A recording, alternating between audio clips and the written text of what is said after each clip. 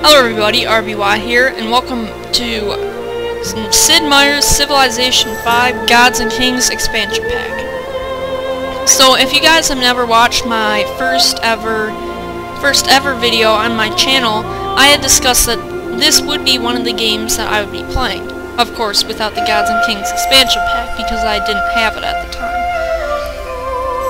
So basically, in this episode, it's not going to be my official LP. It's going to be a, just kind of showing you the game, basically just the stuff in the game. Oh, oops. Hopefully that was, okay.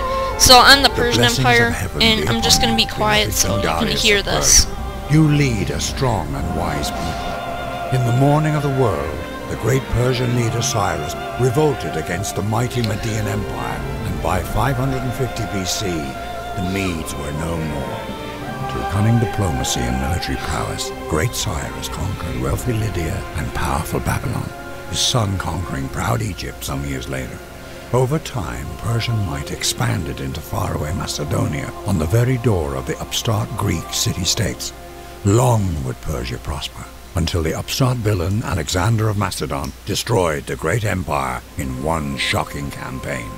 Darius, your people look to you to once okay, so this is basically just saying your people have looked up to you Persia. And stuff like that. The Will you do empire it? of your ancestors must emerge again. Okay, so I'm just gonna skip that. Excuse me. Okay, wait a second. Okay, I hope. Ugh. This is a Stop it. Stop it. Thank you. What are these? Truffles. Okay, I have personally never seen these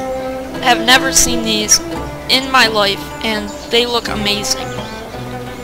Like, amazing. I want them. Sadly, this is not a LP, so I can't keep these. So the first thing you do is use your settler to found a city, and this is your warrior, and he is basically your combative unit. Oh wow. Okay. Here is something that may be helpful. Okay, so there were 3 things that I was going to show you later in the episode, all in one turn. So the Beringer crater is considered a natural wonder. And the natural wonder, basically, whenever you see it, it'll automatically increase your happiness, which I will explain what that is later. And if I have my city's borders, if they have the Beringer crater, I will get 2 extra gold and 3 extra science, which again I will explain what these 2 things are later in the episode. Thank you. And this is an ancient ruin, and an ancient ruin is basically just this abandoned structure that is randomly spawned throughout the map, and when you move your guys onto that tile, it'll give you a certain buff, like it'll give you culture, which I will explain later, gold, which I will also explain later. It'll let you research a new free science, which I will also explain later. It could give you a citizen, which I will explain later. Basically, it'll give you everything that I will explain later, and it can just upgrade your unit to be better. So I'm gonna just stop it. The city Stop. Okay. So I'm just gonna discuss the city thing. So this thing, you can buy tiles with gold, and you get gold from your cities, citizens, stuff that you have, like in your borders, all that stuff. The citizen will it requires food. And food is basically given by the natural terrain that you spawn on. Like, this gives me 4 food just from the terrain right here. And it, 2 of it is already eaten by my citizens, so I have 2 food left over. And basically, food will allow your citizens to have babies, which will increase your population. Food will also, keep them happy, which I will explain happiness later. And border growth is basically where this thing gains an extra tile, which are these weird, I think that's a hexagon. these weird hexagonal things. You can buy one of these hexagonal things. Like, if I buy this one, I'll get the truffle, which I'm pretty sure is a pig. If I buy this one, I'll get marble. Yeah. So there's that. A production. Stop it. And also, the happier your citizens are, the faster they will construct these units, buildings, and eventually special buildings. What do you call it? I don't know. I'll figure it out. But so basically, the more production you have, the less turns this will take to build. And I'm going to build this first, which will give me 2 extra culture when it's done. And basically, the happier your citizens are, the faster they'll work, which is right here. So 4 production. So that means I'm not exactly sure how they math this out, but 4 production equals 10 turns for this thing somehow. I don't know. I'm not exactly sure how. And then science. Stop. Then science will basically allow you, when you research it, to build new things. Like if you research pottery, you'll be able to build a shrine and a granary. If you research animal husbandry, you can use workers to construct a pasture, or it will also reveal the horses on the map. Archery will give you the archer, and mining will allow you to chop down a forest and construct a mine with your worker. I'm going to get pottery because the shrine will get you faith, which I will explain later in this episode. Okay, so next turn.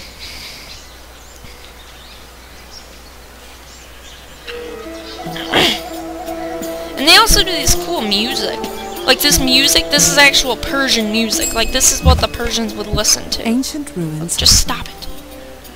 Okay, so basically your warrior, these blue, this is where he can move in a single turn. Then you have to wait till the next turn to move, which I can actually get the ruins. Oh, now a map. How many? Wait a second. Wait, a barbarian? Give me. Okay, there's a barbarian camp, which I'll explain, and 2 ruins. Okay, that's good. And I will explain what a barbarian is once I am able to see them.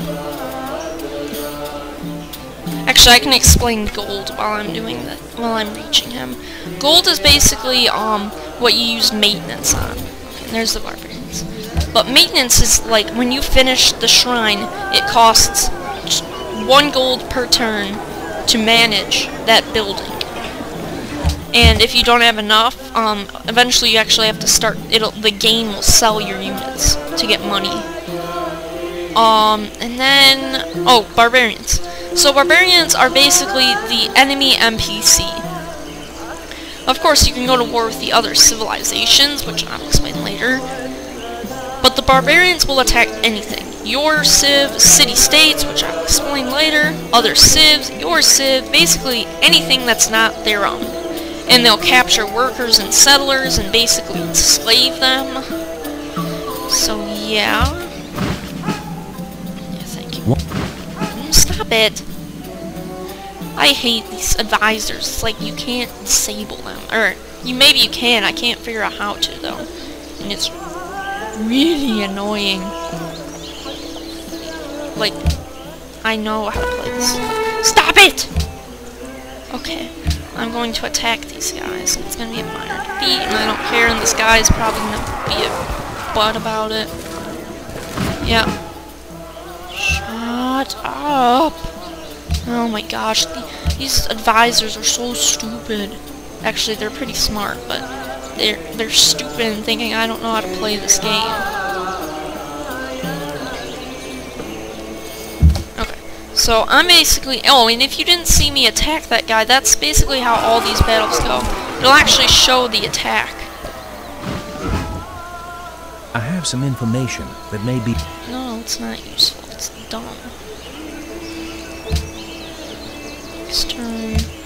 Now, usually these things will spawn another barbarian, which they will both try to attack me. If I'm right. No? They usually do. And I'm just gonna heal instantly so I can actually attack these guys again. Keep attacking. I want to show you what happens when you, basically just when you kill the barbarian and get into their encampment. I want to show you what happens before I skip forward to the next topic.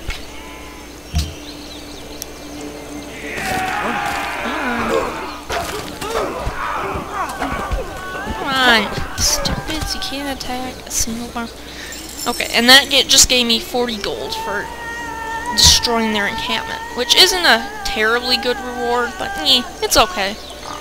Okay, so I'm going to like just skip forward until I reach another important topic, and so yeah. Roll the next footage. Okay, I'm back. Shall the clay So say basically, to him that fashioneth us? I've just finished What makest thou? researching pottery with my science, and that will allow me to build a shrine and a granary. And every time you research something, it'll give you a famous quote from something. Like this is from the Bible, from the book of Isaiah in the Bible, 45:9. And I guess it says, "Shall the clay say to him that fashioned that, what makest thou?" And I'm not sure if that means anything special, but they have many people that say this. Like I believe Albert Einstein says some. I'm not sure, but I think Thomas Edison says one. Tons of people do. I'm pretty sure Benjamin Franklin says something. They have quite a few other quotes from the Bible. Just quite a few different quotes from different people. So now I can make a shrine, and did I finish the monument? No, I didn't. Next turn. So I'm not gonna just skip. I'm just gonna research that. Let's see what I get from this. I have some info. Stop. Okay, so I just got an extra citizen. So that has 3 citizens. And on that note, I'm actually gonna discuss the Golden Ages and the happiness. Happiness is basically how your citizens are feeling, and happiness can be from different things. Like almost every person is a little bit unhappy, no matter what. And like you get happiness. I get 12 happiness just because it's 12 difficulty level. Actually, what difficulty level am I on? Wait, stop. Give me a second. I want to see. I'm on Chieftain. It's not that hard. Standard, fraction. I don't know what that means. But happiness, it'll make them produce things faster. And if your happiness gets below -30 happiness, there will actually be rebels that will attack your city. I've had it happen once. Because I couldn't figure out how to counter the unhappiness. My citizens were just so unhappy. So I'm going to get... Oh, and this is a golden age, and every time your citizens are happy, so give me a second. Let me wait for this to end. Okay. Our capital. I hate when they do that. So, I get 10 golden age points because of my happiness.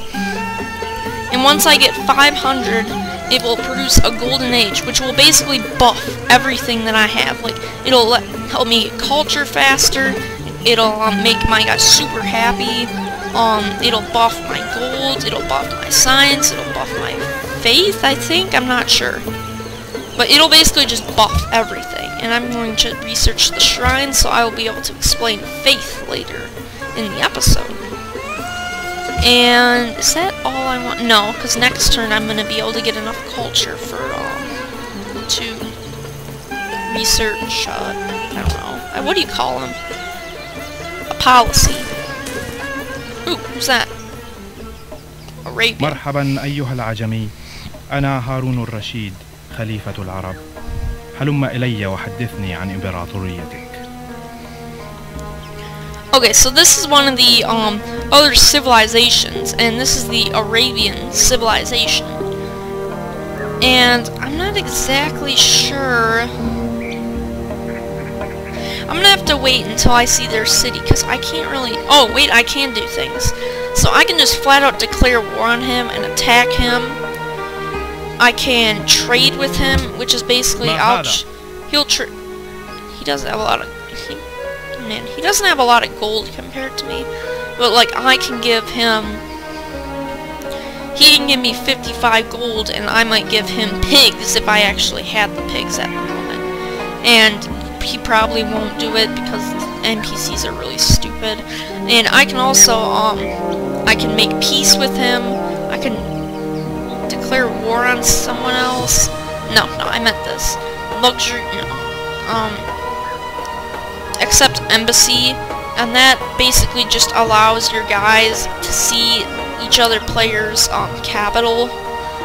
Open borders, it'll allow us to pass through one's territory. Defensive pact will basically say if say I'm attacked, this guy will help me by attacking the other person. Research agreement, that'll basically, we both pay $200 and it'll 150, and it'll buff our science for I don't know how long. In cities. Oh, that's basically where you say you trade cities. So yeah, I'm never gonna trade a city. And I can just demand, like, say, give me 55 gold. But if he doesn't like that, he will actually not like you. He'll be unhappy, because right now he's neutral, and he may eventually be super unhappy. Or I can discuss, and we can declare war on someone else. I can publicly denounce him, which is basically just saying, hey, everybody, don't trust this guy, he's stupid, and it makes him angry. We can make a declaration of friendship, which will basically say we're friends and we can't attack each other for 30 turns and stuff. Don't settle near cities. That's basically just saying don't be near us, and again, that'll make him angry. So that's basically the civilization stuff, and maybe we'll run into his city later. Okay. So now I can explain adopting policies. So basically, this is a policy. Thank you. Stop it. Policies, basically they'll buff things. Like, tradition will buff, culture. Liberty will buff border expansion and culture. Honor, military. Piety, culture. Patronage, influence between city-states, which I will explain later. Order, that's basically everything. Autocracy, fascism. I just read fascism. But autocracy will buff, it looks like gold. Freedom, buff great people, which I'm not sure if I'll explain that at all. That's not very important. Rationalism will buff science, and commerce will buff gold and trading. So I'm going to just adopt liberty, because I like border growth. I'm pretty sure I just adopted that, right? Give me a sec. I think it's lagging. Where is it? Policies. Yes, it's just lagging. So now, once I get 20 more culture, I can adopt one of these two policies, or I can adopt tradition or honor. So that's the what do you call it? Culture stuff. So I'm going to again skip this until I reach something. So see you guys later. Okay guys, I'm back. So it's been a few turns, and I have now found the capital of Arabia, which is Mecca, I'm not exactly sure.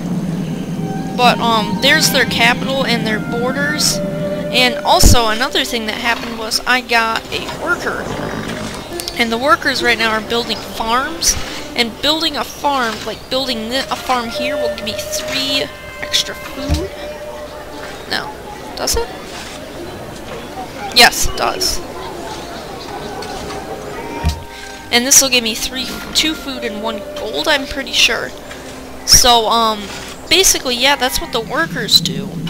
And they can also, like here, they'll construct a quarry. They can construct like a camp, a pasture, a mine, a trading post, like a plantation, plantation. I think that's all. Oh, and then wheat fields. So that's basically what workers do. So, see you guys. Okay guys, I'm back, and I've just found a city-state, and this is Manila. And if you didn't hear that music, it's because it's a maritime city-state, which basically means just ships and stuff. So, this guy, they give me 15 gold just because I found them. And they have the silk resources. They're actually hostile.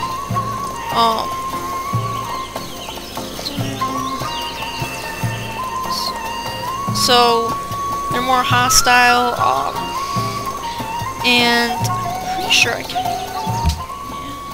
pretty sure I can do certain things with them.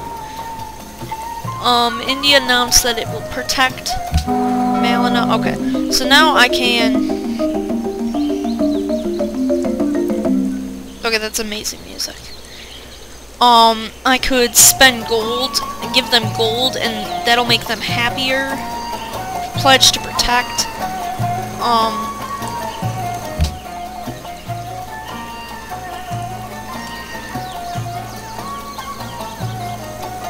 So, turn influence. Okay. And that will basically say if you attack, if a civ attacks Manila, we will attack them. Ask for tribute. I believe that. Oh yeah, that basically says, hey, give us gold or give us a unit, or we will destroy you, and that will decrease their happiness.